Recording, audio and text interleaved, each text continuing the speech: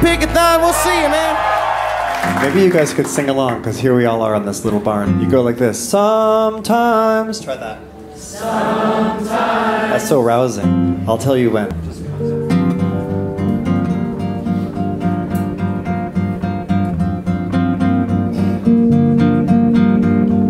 Way go Lily. Way go Lily.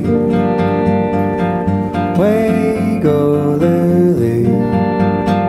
Way go Lily. Gonna rule my ruler sometimes, like that. Gonna rule my ruler sometimes. Gonna rule all mysteries sometimes. Gonna rule my ruler sometimes. Beautiful. Way go Lily. Way go Lily. Way go Lily. Da da da da da.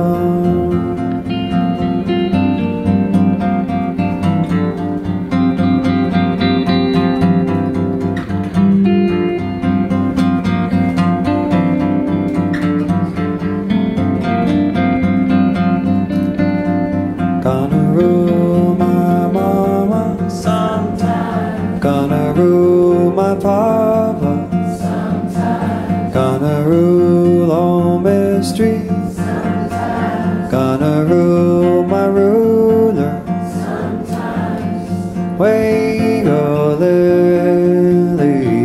Way go Lily. Way go Lily. Da da da da da da.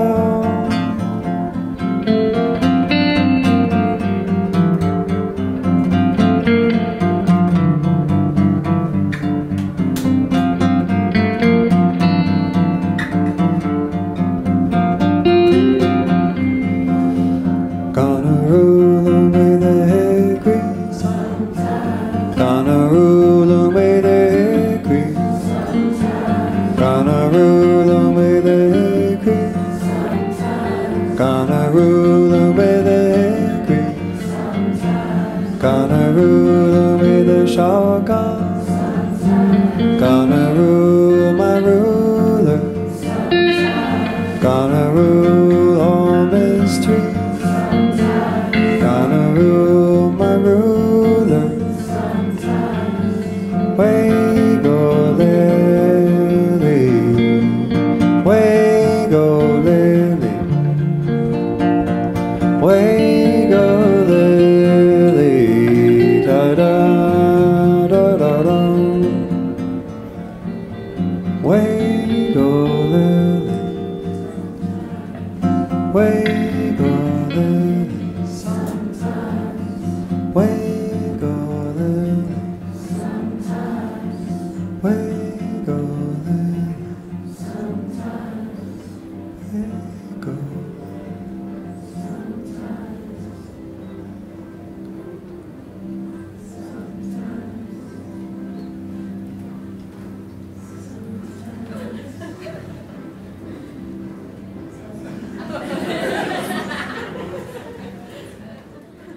Beautiful singing. That's beautiful. Sam Amidon with Sam Cohen. Great stuff, guys. Sounded fantastic today.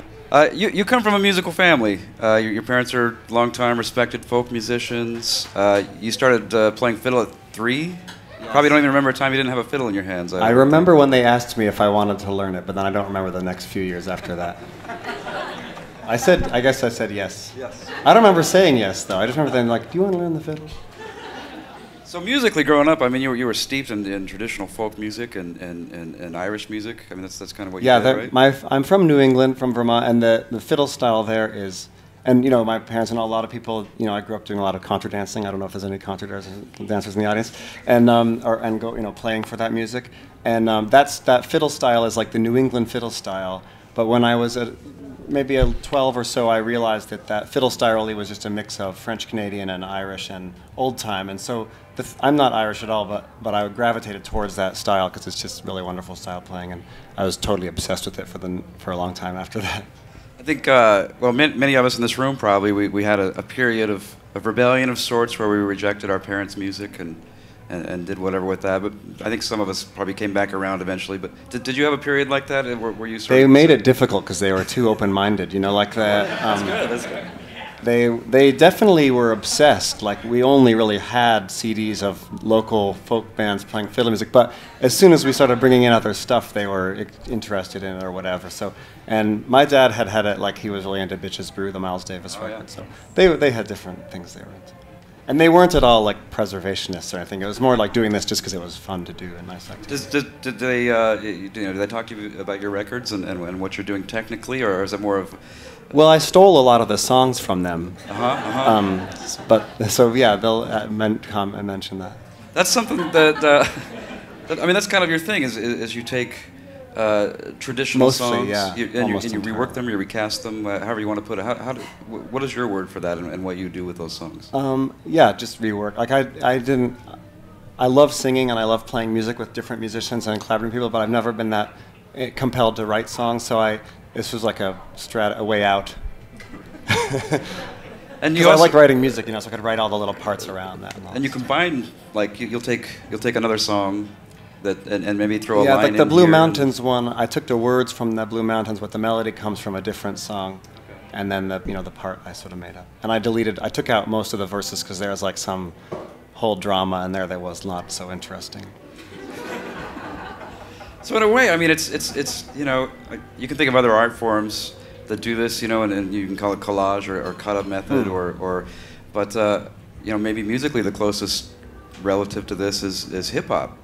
And I always have felt that way, but nobody else really says that, you know. No, I mean, yeah, no.